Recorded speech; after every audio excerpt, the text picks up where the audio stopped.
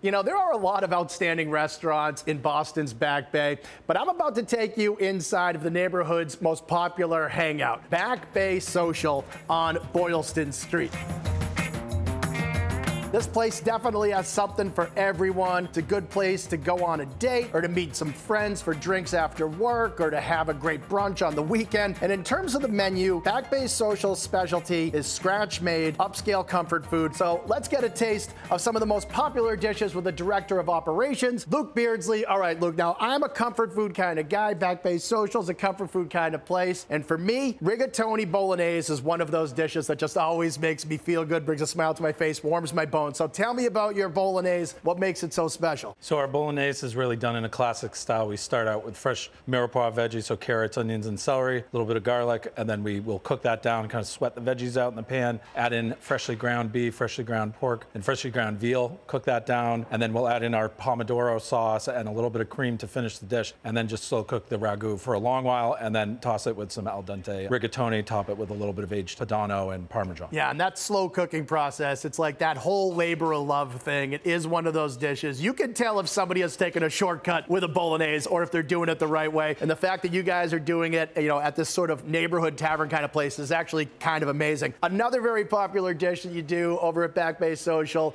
I'm a meat and potatoes kind of guy as well. And for people that like that, Steak Frites is definitely a go-to. So tell me about your version and kind of what makes that steak and that combination of fries so good. I mean, first off, it's that we cook over a live flame. So Yes. We're not using flat top. We're not cooking anything in an oven or any kind of like high-tech equipment. We're just right over the flame on the grill, cooked to order, freshly cut in-house steaks, and then we're doing an up-off style on the steak. So we get that classic, like really peppery steak flavor. We always use really good cuts too. That's one of our things. We use a bunch of local butchers, and that's how we get our steak frites to where it is. I know, I mean, you think about it, right? You know, up and down the street, you have very high-end steakhouses on either side of you where you're paying, you know, $70 sometime for a steak. You can get a fraction of the cost and a really good steak and a plate of fries at Back Bay Social. Now, of course, a lot of people are just coming in, they're sitting at the bar, they're getting a beer, they're getting a bourbon, and they're getting a burger. And that was the first dish I ever had at Back Bay Social, and frankly, I have a hard time ordering anything else because I think you make one of the best burgers in Boston. And I'm assuming that was kind of one of the keys to starting the restaurant. You need a great burger, and you go from there. Yeah, I mean, it's always been a go-to for us over at Back Bay, being a neighborhood place. We use Brant beef for our burgers, so it's some of the top-rated choice freshly ground beef that you can get. It's unbelievable. We use an aged cheddar, and then Chef Antonio does a horseradish aioli that he obviously makes in-house from scratch as well. A little bit of lettuce, some smoked bacon, and then we got Grillo's pickles from Cambridge on the side. Obviously, for anybody who's had Grillo's, I'm obsessed. I'm obsessed with Grillo's pickles. Yeah. I love that guy, and I love their stuff, no doubt about it.